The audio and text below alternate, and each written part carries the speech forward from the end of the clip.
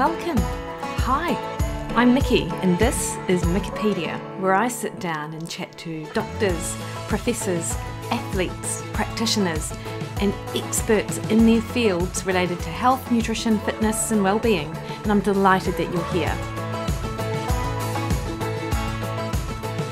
Hello, everyone. I hope that you have had a lovely start to your festive season and that you are still able to relax and enjoy these couple of days as we head into the new year in 2021.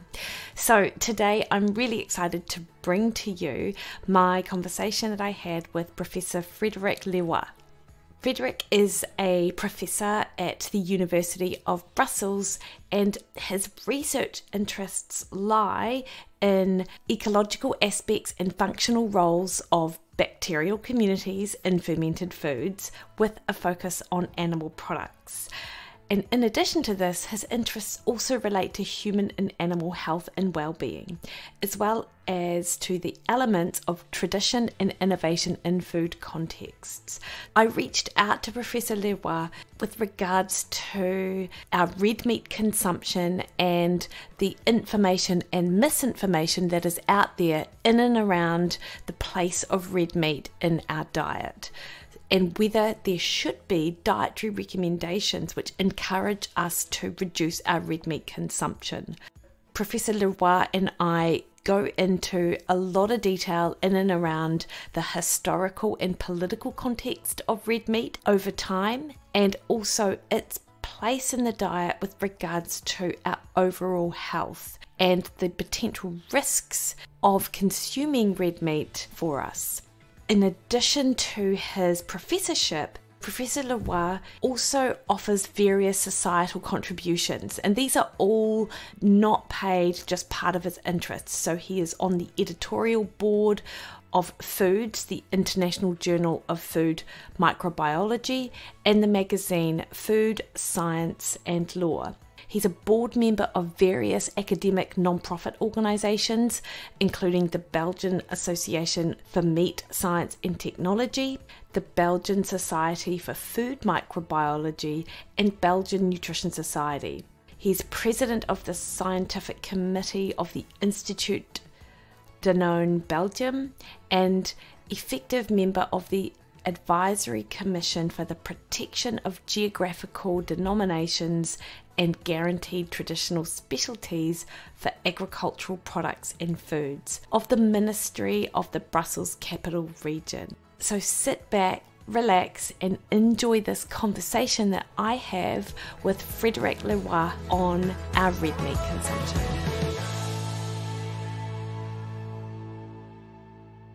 Good morning, Professor Frederic Leroy.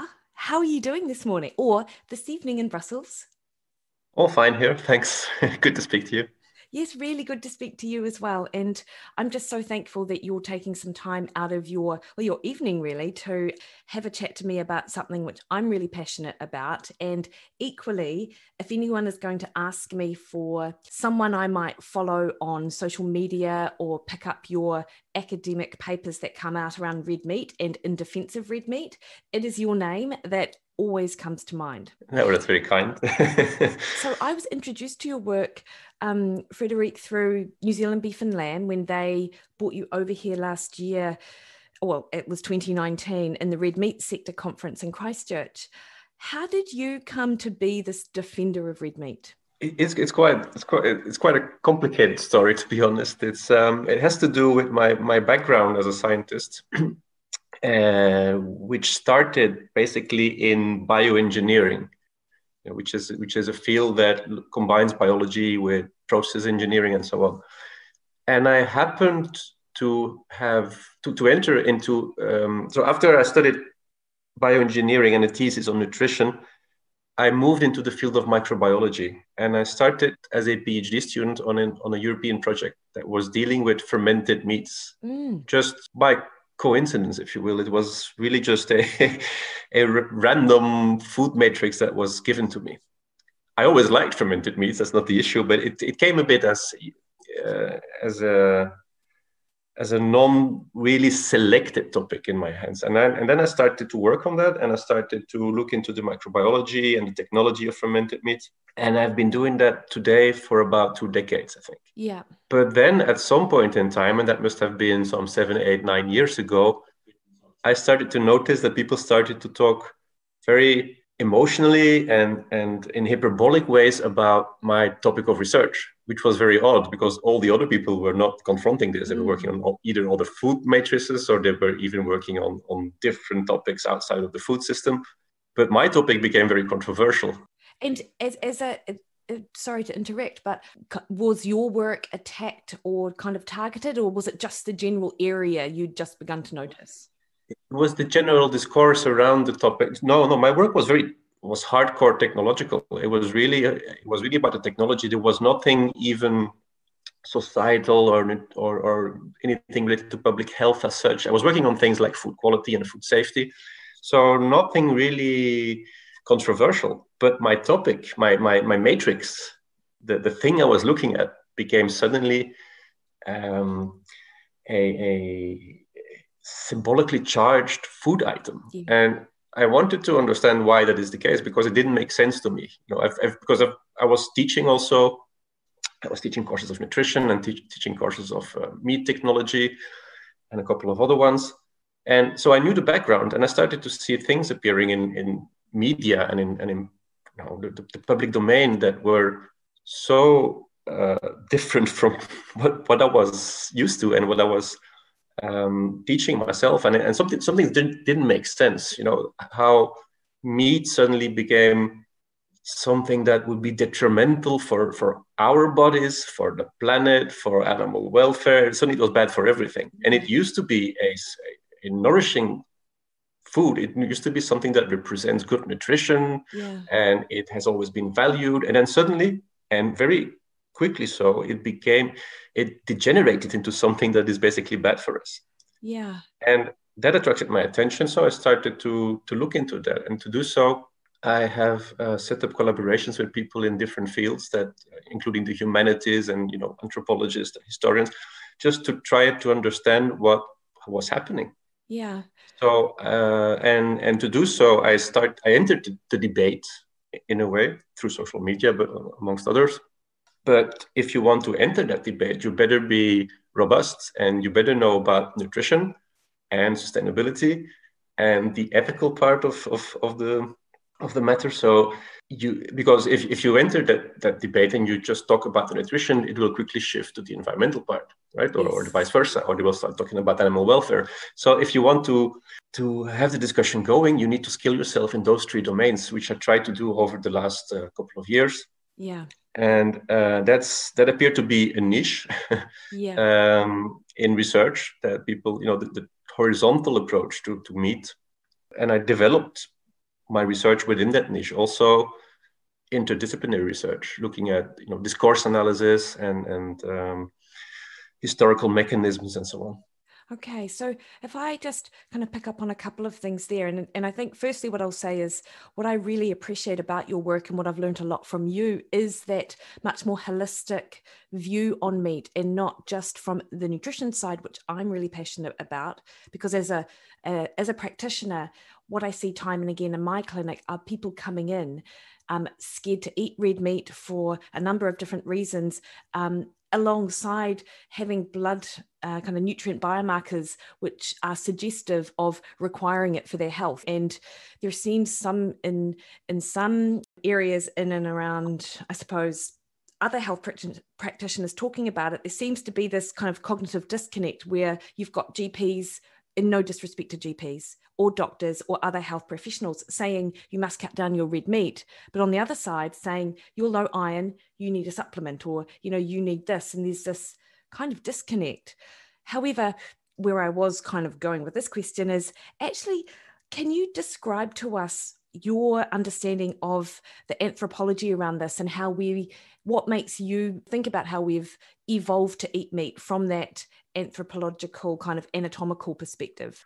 Well, it goes way back, of course. At some point in time, there was this transition towards a new diet, and the transition basically is the result of ecological change and ecological challenges. So proto-humans started to move towards a different diet and a different food chain.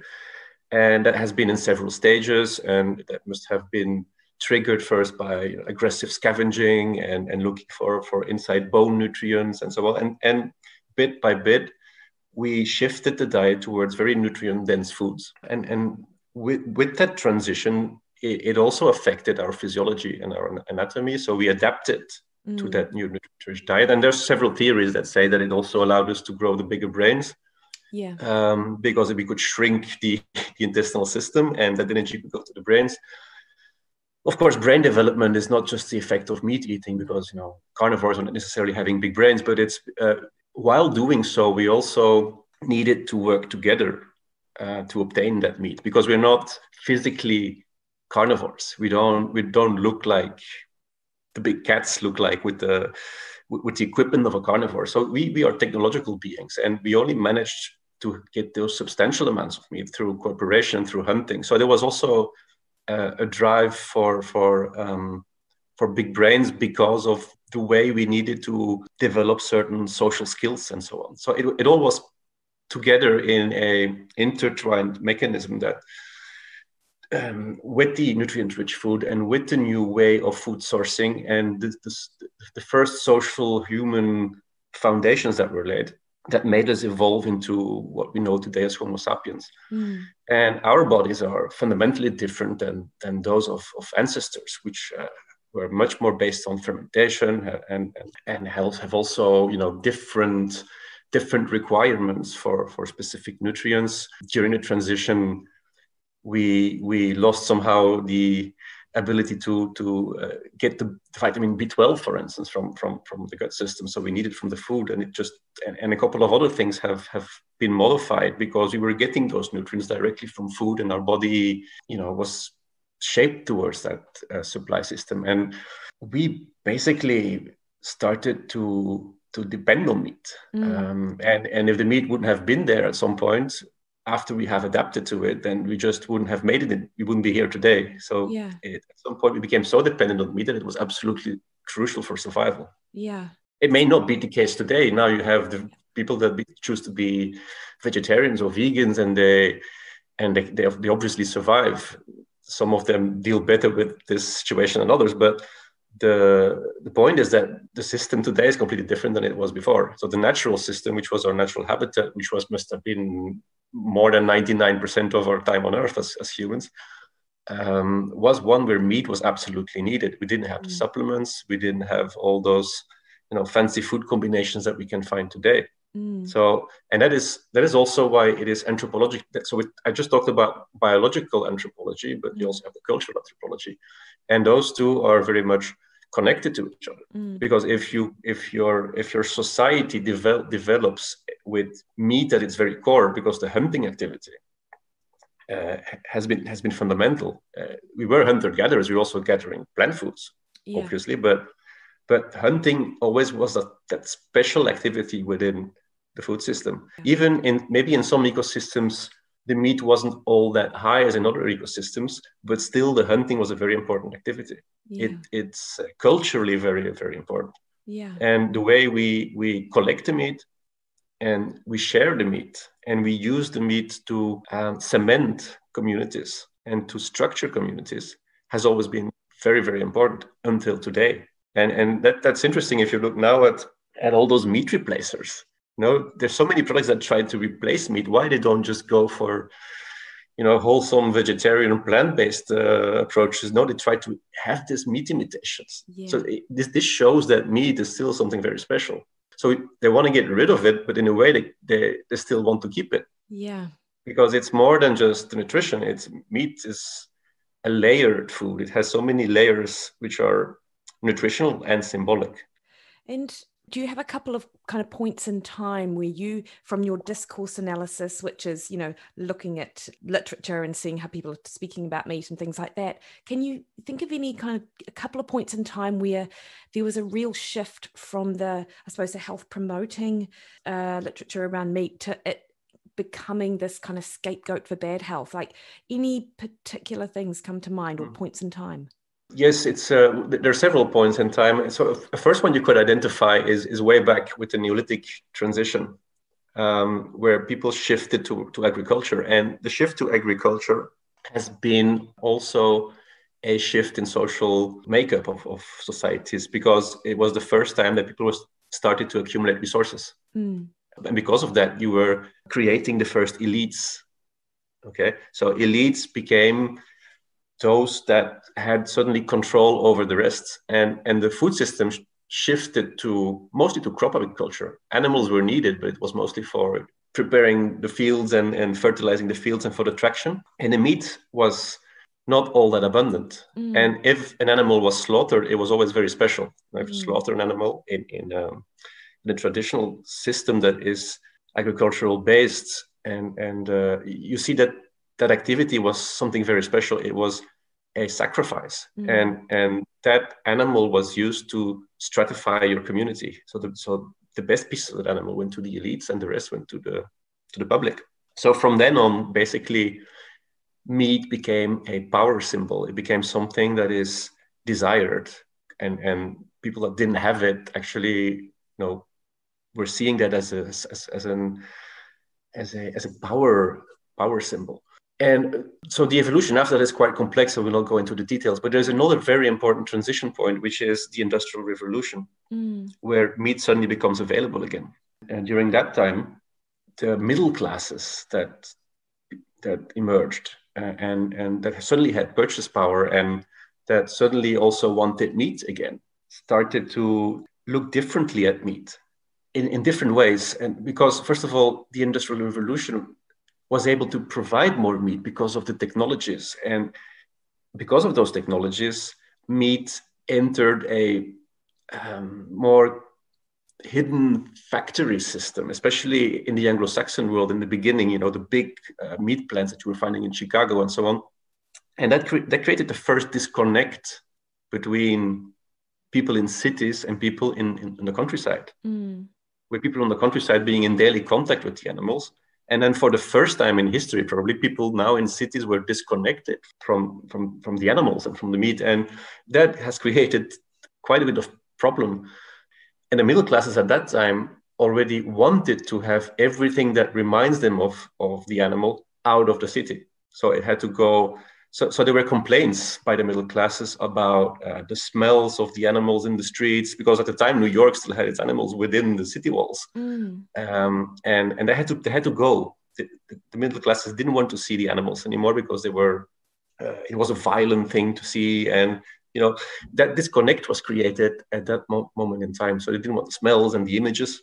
And it was bad for the youth as well. So for it, a bit like we look at video games today, you see, it was something that was to be avoided because it corrupts. What you would have as another important moment is the mid-19th century. So a bit later, in the mid-19th century, you get the first institutionalized vegetarian societies. And those are founded by Bible Christians mostly. So those Bible Christians came from England, and they moved to the United States as well. And then they also ended up in worldwide a bit, but mostly in the United States and in England.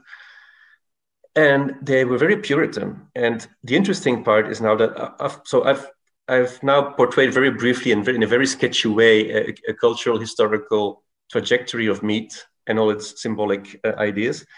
Now you see that these Puritans that enter the scene certainly will portray meat completely in a completely inverted way.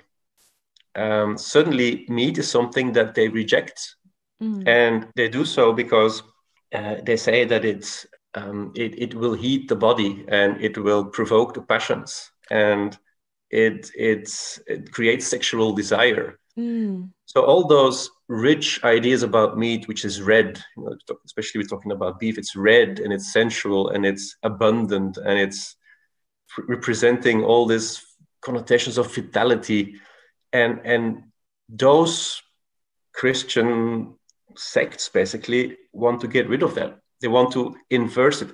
Because basically, they're very much centered on self-denial and on temperance. And that's when you get this first anti-meat reaction. Now, Professor, is this anything to do with Kellogg and the cornflake and Seventh-day Adventist? Is that in and around, are these the types of groups that you're thinking of, or is this actually separate earlier? There were several groups, and you first had the Bible Christians, which basically were inspired by Swedenborg, which was a Swedish mystic. Mm-hmm. But after the Bible Christians, you also had Sylvester Graham that had similar ideas, and then you also had the Seventh-day Adventists, indeed, that had the same belief system in a way. They were having the same ideas, and they became the most influential afterwards. Yeah. But they came just a little bit later. Yeah. But they're part of the same current, basically, yes. But that remained rather niche in a way that never really became very big. The interesting point still is when Kellogg connected all those Seventh-day Adventist beliefs to the health discourse. Yeah. So he connected it to health, and then it entered home economics, and the first dietetic association started to take those ideas that basically came from Seventh-day Adventists for a large part, but that were connected to health. And from then on, it was always a bit in the background of everything that has to do with dietary guidelines. And I would say it's even at the basis of what we see today as the healthy user bias. Yes. You know, the idea that meat is bad. Yeah. And that is what we capture in nutritional studies. In a way, it comes from that seed that was there in the very beginning of the 20th century and the mid-19th century. When I looked at the discourses, one of the things I did was looking at, it's a very simple thing, but I used Google Books, Google Ngram, and I just entered the word vegetarian into the interface, and you get a graph of the use of the word vegetarian over the years, how many times it has been used in basically public documents and books. And what you see is an increase that starts in the mid-19th century, you know, with the coming up of the Bible Christians, and then it increases. It's becoming more prominent until the First World War, and then it stops. And then you have a flat line. Nothing really changes. It's really a flat line until the 1970s. And from the 1970s on, it starts to increase again until today. So it's becoming again a word that is used more often. And there's an interesting idea here that I found in a book made by Margaret Finn, she's from Michigan University. And she made the connection between moral eating and social inequality. Mm-hmm. And she uses a graph of Piketty, the economist. And in that graph, you see that the inequality rises correspond with the rise in moral eating.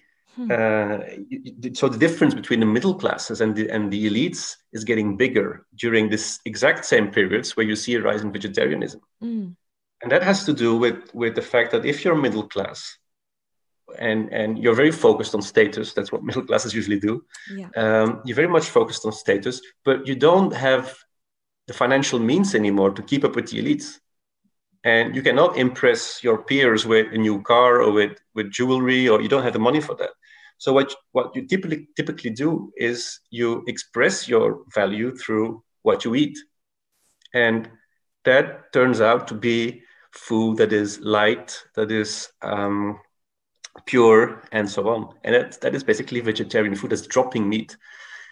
And it's interesting to see also that what is being dropped out of the menu is the most valuable food. So in a way, what they're saying is we are able to be functional and be good citizens without the most valuable food. We can do that. Yeah. You know, it is an expression of value in a way. Now, I'm not saying that all vegetarians enter that pattern, but I'm saying that it's for sure has driven a part of the societal dynamic. And particularly if I'm thinking about marketing campaigns now and what I see on social media with regards to vegetarian, actually probably more wholly plant-based vegan, that idea of light, of purity, of energy, and those kind of concepts, and being, you know, morally superior, and I'm not suggesting that it's coming from like, you know, we're so morally superior, but that just elements of it, I'm seeing that today in social media. Yet it sounds to me like there's a real history behind it with what you've looked at with regards to what you're finding in Google Books and things like that. Yes, and before the Bible, Christians made it a more formal system. It already shows during history. You already have throughout history. You will find examples of people that don't eat meat. You have, for instance, Pythagoras and his followers were kind of sectarian as well.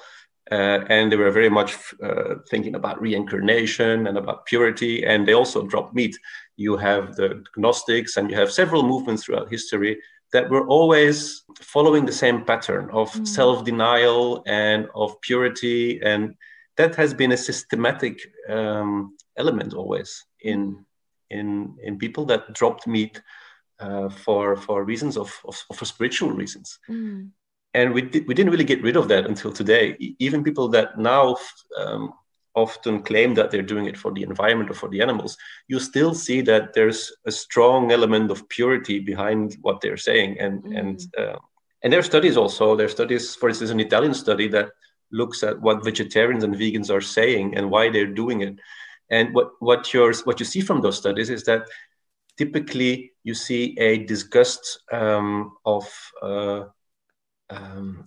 or a how to put it, it's what they state is that death is a contaminant. So death is something threatening, death is always something bad, and there's a kind of obsession with death. And that's because I think as Westerners we have difficulties in our post-industrial system to deal with death and life. That's not easy anymore. And one of the reasons is because indeed we don't have contact with those animals, and we don't see how they're slaughtered, and we don't have the natural rhythms of life and death in our society. We try to push them away.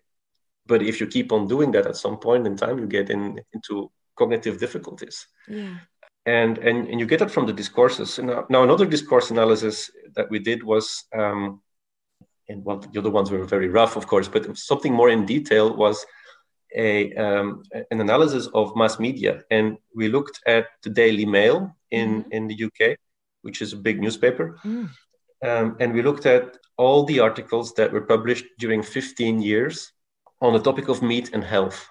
And it was a very interesting exercise, because what we saw is that half of the articles were saying that meat is bad, and the other half were saying that it's good for you, or they were putting it a bit more ambiguously with both pros and cons. So that was conflicting as such. And but interestingly, also what we did see from the analysis is also that there was an increase in sensationalism over those first 15 years of the century.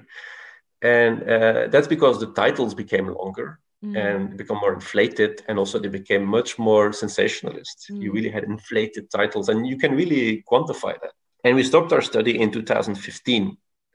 And 2015 was the year of the WHO IRC report on colorectal cancer and red and processed meats. And that's where we stopped the study. But I think after that moment, it must have become even more hyperbolic after that, because what this 2015 event actually meant was that the entire anti-meat discourse, which was boiling under the surface since a while, since the 1970s, basically, suddenly got also an endorsement by authority. Yes. And that really makes it difficult to criticize it, because you have the World Health Organization that is saying that processed meat is a cancer-causing substance, and so is red meat to a lesser degree. Now, of course, what is in that report is much more nuanced and much more well put than what people make out of it. But the problem is that you always come back to the same thing, that whoever criticizes the conclusions of that report is basically criticizing authority and the World Health Organization and the World Cancer Research Fund and all those dietary guidelines that adopt their messages. So it becomes difficult to be a dissident in that game. Nonetheless, recently the Nutri-Rex consortium stepped in, and they basically made a loud statement to say that they're not agreeing with what was put in that report. Well, basically, they're not agreeing with what has been made of that report, namely to say that we should heavily restrict red meat or processed meats. Is there a lot of critique around what they're saying in the research that they've put together? Because, for example, in one of the reasons I contacted you was very recently, the New Zealand Heart Foundation had come out with a report saying that Kiwis need to reduce their red meat consumption from 500 grams a week to 350 grams of red meat a week cooked. This is despite actually the last National Nutrition Survey being conducted almost 12 years ago. So in fact, they don't actually know what people are eating, but they've relooked at some data and they've suggested, this is what we need to do based on the health data and also the environmental data. Yet they didn't include the research that came to light last year where someone reanalyzed the data and came up with, which I believe is the group that you're talking about, actually, that's not what we need to do. Why are people not looking at the research research like that and considering it in light of the other research? Well, it's power play. Of course, you have different nutritional schools, and those nutritional schools go back several decades. With the introduction of the dietary goals for Americans in the late 1970s, you already had that clash between people that were putting a lot of emphasis on those nutritional, on those epidemiological associations, and they were using those to justify very drastical interventions in how people eat. And at that time, you also had a dissident school that were saying we don't agree with this because the evidence is not strong enough, and we cannot just have that gigantic experiment and just play around with public health because of experimental ideas. Now, the one school dominated because of all kinds of reasons, which are more political than they are nutritional or scientific. And they dominated the discourse, and that school became the dominating paradigm and the dominant paradigm. And it was also pushed very hard by Harvard University, for instance, and it remained in place for several decades. And the counter voices were quite suppressed, but they always have been there. It's just that they didn't get access to the main discourse. And we now see them coming up again. So now the time has arrived today that they start to stand up again, and they say, look, we have systems in place to evaluate quality of evidence. Yes. And if we apply those systems to the evidence, we don't agree that this should be done because the evidence is just too weak to make such a hard conclusion. Yeah. And we saw that already in 2015 when we ended the study on the discourse. There was immediately after WHO published its report, there was an opinion letter written by Gordon Guyatt from McMaster's University. And he's one of the main founders of the evidence-based medicine approach and of the grade system that is used to look at evidence. And he already said at that moment in time, he said, look, what WHO is doing here is a disservice to the public.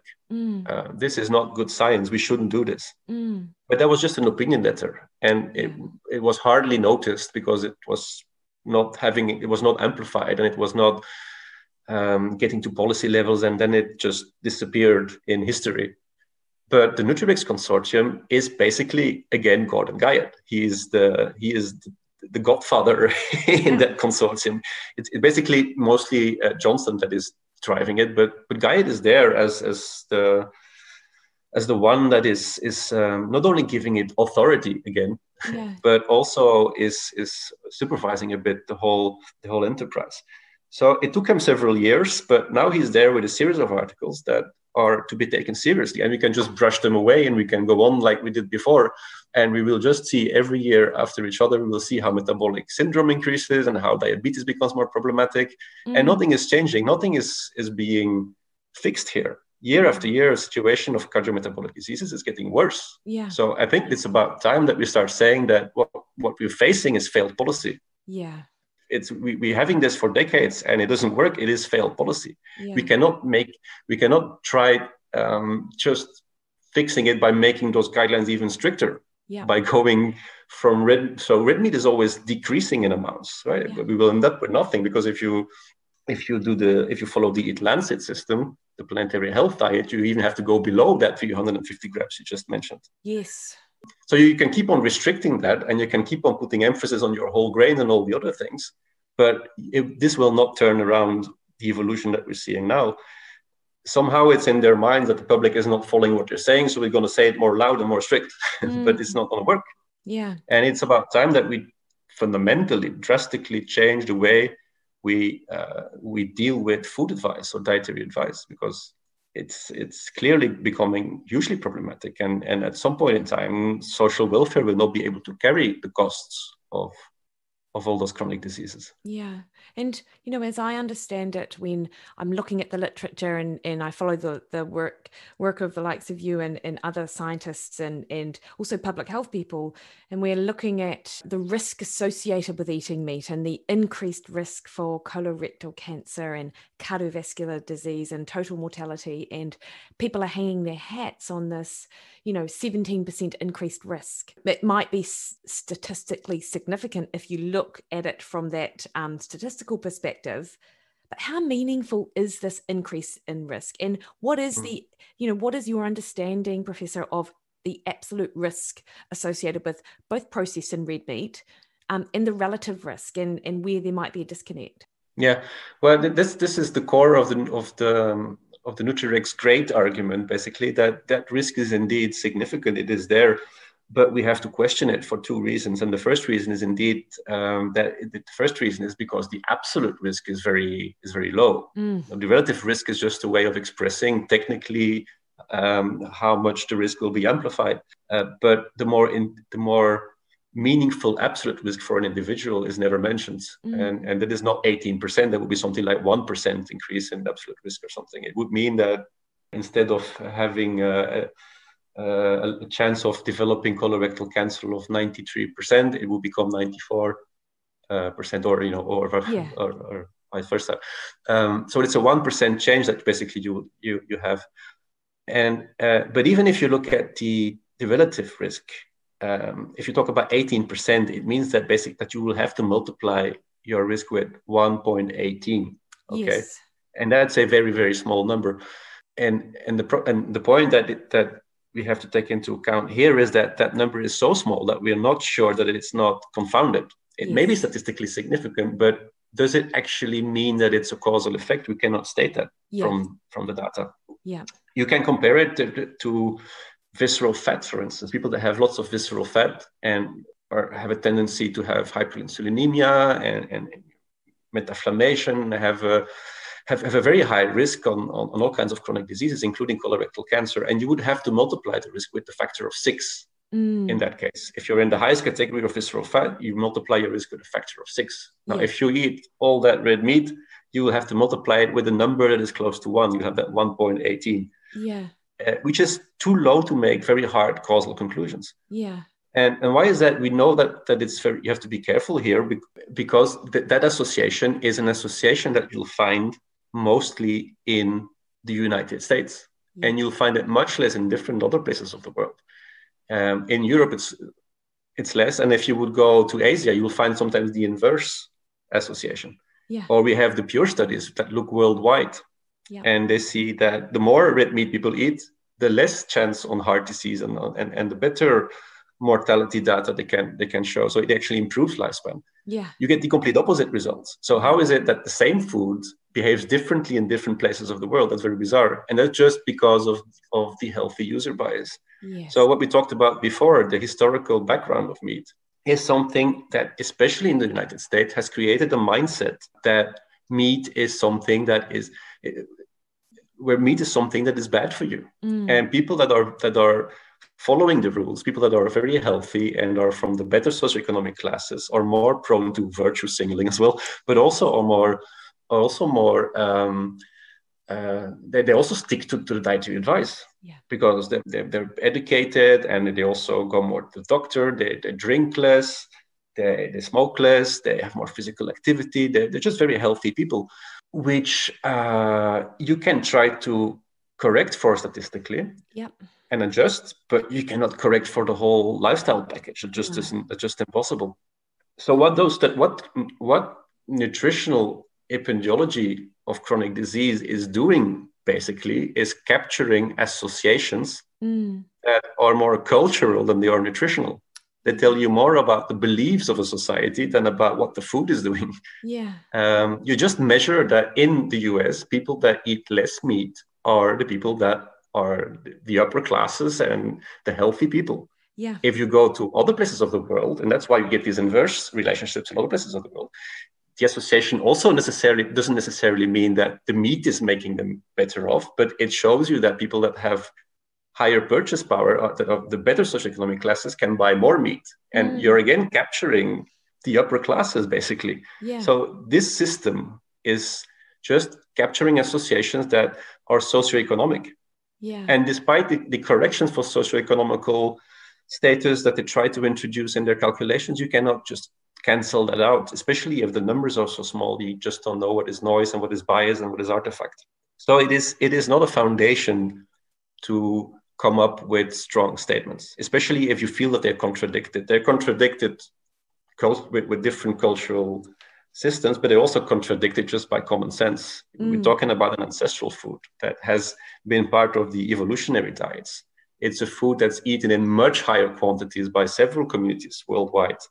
We're not even talking about the hunter-gatherers before in the Pleistocene time, but even nowadays, hunter-gatherer communities or pastoralist communities that consume much more red meat than we are consuming, and they have been free of chronic disease until they have started to adopt the Western diet. Yeah. So it is not about the meat as such; it's about the Western lifestyles and the way Western diets are packaged as a whole, and isolating meat from that, and maybe a couple of other things like sugar, which probably is likely more harmful, but we put a lot of blame on red meat within that Western diet. Yeah. And there's no good basis to do so. Yeah. And it's so reductionist. And I appreciate what you're saying with that healthy user bias, or conversely, kind of unhealthy user bias. And it just astounds me when the whole idea that the people who might tend to eat more red meat and processed meat do it inside a burger with a Coke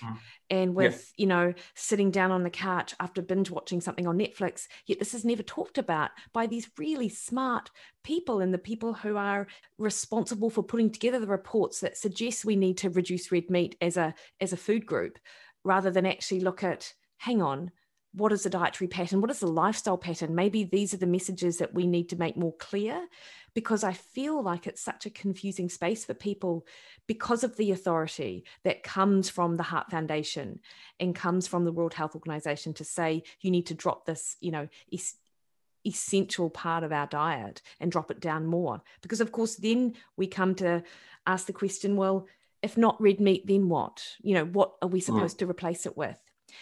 Yes. Have you included in your discourse the work of Weston Price, or looked at his information, Professor? But not specifically, but it clearly shows that you create the problems when you start to interfere with traditional diets, and instead of embracing the entire set of solutions we're seeing in front of us, all the because humans are extremely flexible. If you think about it, we can be 100% almost, or close to 100% animal source food based, like the Inuit, or we can be very plant based and still be fine, as long as we have certain eating patterns that bring us all the nutrients. So there's a whole spectrum there that can be used, and that has been documented as well. And we also have documented that all those different dietary systems, once they start to transition into the Western style of diet, then the trouble starts. We've seen it with the Inuit. We've seen it with every single community that Weston Price described. And it's a broad impact. It has to do with tooth decay, but it also has to do with obesity. It has to do with diabetes quite very often, because probably it's also community dependent. Maybe some communities react more strongly to heavy sugar loads than other communities, and it can be it's dramatic. It's really something that we should not tolerate anymore. And it's also very sad to see that we have with our diets we have ruined globally public health, and we start to correct that public health with our own narrow system, which is a very Western system. The Mediterranean style diet kind of Western idea we have, which first of all has nothing to do with the Mediterranean diet as such, which probably doesn't even exist. But we have that Harvard created model that we want to impose all over the planet to correct the damage that our diet has done, rather than emphasizing or trying to get those people back on track with their local food traditions and let them find their own solutions again, and just back off with our Western interventions. Yeah. Is it all lost? Like, are we too far gone now to come back? Like, where are your thoughts on where we need to head? And is it even possible to do so? Is it likely to happen? Or do you actually see that the voices of authority are too great and too in this direction to be able to come back to what you're proposing we need to do? Yes, I've always been on the side of the bottom-up approaches and let communities build their own system and their own functional, networks of things and people, rather than the top-down approaches. And we're moving very quickly towards very centralized ideas, more and more. You see that, and it's not only about food, we see it with everything. Everything has to be centralized. You have this very, very top-down driven policies that we want to impose on a global level as well. And so it's going in the complete opposite direction. And the dangerous part is that model, that top-down model, is supported by the big corporations, it's supported by the World Economic Forum, it's supported by policymakers worldwide. So it's very, very difficult to counter it because there's a massive force behind that. But the advantage of the bottom-up system is the numbers. People still have the numbers. And if communities get loud enough, I think they can achieve something. And I'm not completely pessimistic because I think it's possible. We see that some people start to reclaim their health because they switch their foods, their diets, they flip them around almost.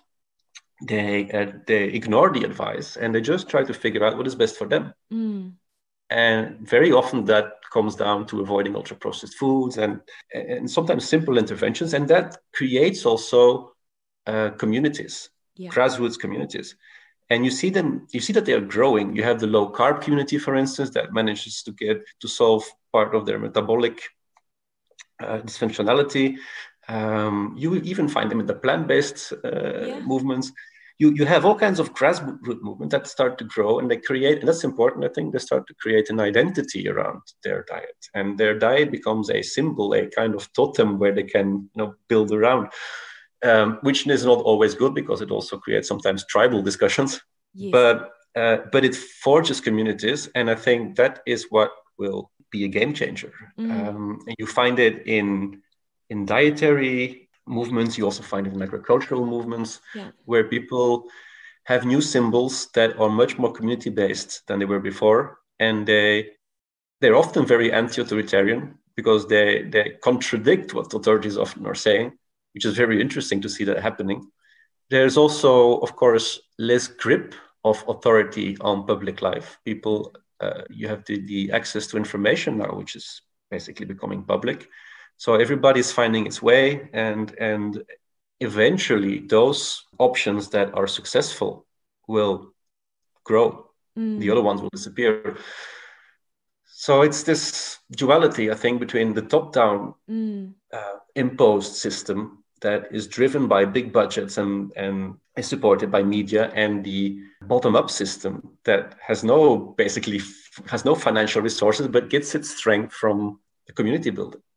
And I think we should not underestimate that, because at some point in time, if top-down becomes too oppressing, then the public reacts. We've always seen that throughout history. And I think that will be, if it breaks, it breaks. I mean, at some point in time, it just have to change. Yeah, interesting. And, I was just thinking as you were talking about how so many countries follow the lead of the United States with regards to the dietary guidelines, or I feel like it comes from the States. Of course, you mentioned the WHO, and that's obviously a large part of it as well. Brazil is the one country that I've seen that have almost kind of bucked the trend. And, the way that I feel you advocate eating and the way that I certainly advocate the minimally processed food, the whole food, they really seem to have kind of got it right. Whereas there doesn't seem to be any other country in the world that kind of has done anything other than the status quo and what you see kind of, recommended from WHO and out of the United States and things like that. Yes, Brazil had, of course, it depends a lot on the group created by Monteiro, and his Nova system, which are basically very much anti-ultra processed foods. And he has a big influence over policy, and he's quite, he's quite respected in Brazil. So he managed to get a counter movement in a more official way, somehow. But yeah, that's something that not necessarily will be able to break through internationally, because it's still not what the other countries are favoring. It's a need for a new narrative. It's a need for a new look at food. We have to put the emphasis on the wholesome foods, on the minimally processed foods. And I'm absolutely not against processing, because I'm a process engineer, so I'm absolutely pro processing. But we have to get rid of the ultra processed foods, and the best way to do that, I think, is to get inspired by food traditions, to stop seeing food as a commodity, and start appreciating for what it is. And I think if you start from there, you will also be interested in food, and you will also be interested in where your food is coming from. And maybe you will start looking up where it comes from. Maybe you will start talking to the farmer that made it, and get in touch with farmer communities and build respect from there. So the respect for the food system starts with knowing where it comes from. And that is something that may also be a catalyst for change. And you see that with people that switch their diet, that they become more interested in where their food is sourced from. So they start to look also into agricultural systems, and they start to explore, and it's a pathway to self-actualization. Basically, they start learning about their food, and it becomes interesting. For the moment, you don't see food anymore as the fuel you just take in and then you rush to your job, but you start thinking that it's something that is actually at the basis of health. And if you discover that you've been unhealthy all that time because of the food, well, you start thinking more about what you're putting in your mouth, and then the next step is to try to figure out where it comes from. And before you know it, you're thinking about sustainability as well, and you're thinking about the function of food in communities, which is much more than just nutrients, right? It's as with meat, but it's also valid for other foods. It's biosocial. It has a very strong cultural component. Absolutely. And, I feel like in New Zealand, there's a real opportunity because we are so small. We're an island nation. We get a lot of our GDP comes from the agricultural and the cattle industry and things like that. And in fact, next year, they're running a series of open farm days where people who live in cities like me can go and visit a farm and actually start to understand how New Zealand farmers are doing it, and not just take the information from the North America that is conflated to the New Zealand environment. And so we can begin to appreciate how it's done here. Professor, thank you so much for your time today. This has been such a great conversation. I do want to ask you just one more thing before we wrap up. And that is, what do you eat in a day? Talk me through a typical day's food for you. Well, mostly I would say combinations of meat or fish and vegetables, right? Yeah. What's your favorite meal? It's hard to say. I don't have a cherry-picked meal that I would say is my absolute favorite. I don't know. I was born at the coast side, so I like fish quite a lot. But there's so many options to enjoy that I would feel bad by picking one that is my absolute favorite. It's a bit disappointing answer. It is. So instead, I will ask, what did you eat at your last meal? My last meal was, that's the thing with the food frequency questionnaires. You see, you forget what your last meal was about. My last meal was just eggs with bacon. That was this for lunch. This evening I will have a picanha, Brazilian picanha. Right? Oh, what is that? It's meat. It's red meat.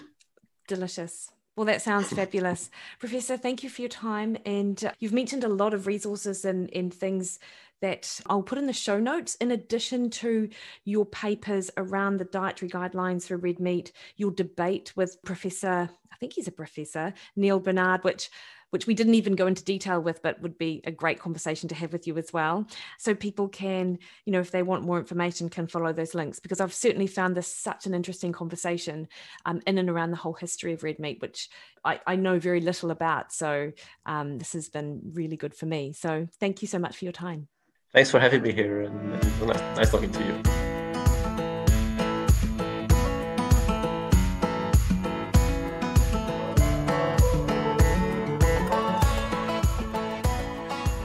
So I hope that you enjoyed that conversation that I had with Professor Leroy, and you, I guess, have a better understanding of where red meat sits in the diet and why some of those arguments for us to reduce our red meat aren't really based on kind of robust evidence. So this isn't to convince you, if you were vegetarian or vegan, to start to eat red meat, but it's just looking at it from I suppose a more objective perspective than what you might otherwise get if you're listening to messages in the media or from other organisations. So next week, I'm joined again with my mate Cliff, Dr. Cliff Harvey, as we continue to address some of those questions that you submitted in and around your own health and nutrition goals. And if you haven't submitted a question, do not worry, because I don't doubt that you will also pick up some really great tips from Cliff, because he's a wealth of information and knowledge. And until next time, you can find me over on Facebook at Mikki Williden Nutrition, on Twitter and Instagram at Mikki Williden, and also over on my website, mikkiwilliden.com, where you can also sign up to one of my meal plans based on real food nutrition, on fat loss, or as an athlete plan, where you get access to meal plans, to shopping lists, to weekly emails in and around evidence-based topics, which I like to write upon, and it's on a range of different topics.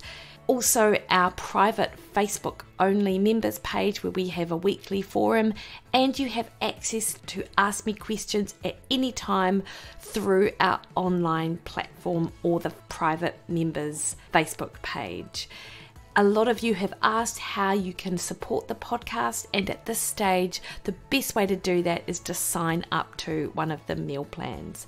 And not to worry if you are vegetarian, because I do also offer meal plans based around fish and vegetarian options also. So until next week, guys, have a fabulous week. Happy New Year, and I really look forward to you joining me in 2021 as I continue to bring you interviews with people such as Professor Leroy, who are experts in their field of knowledge in health, nutrition, fitness, and a whole host of other topics. So until then, see you soon.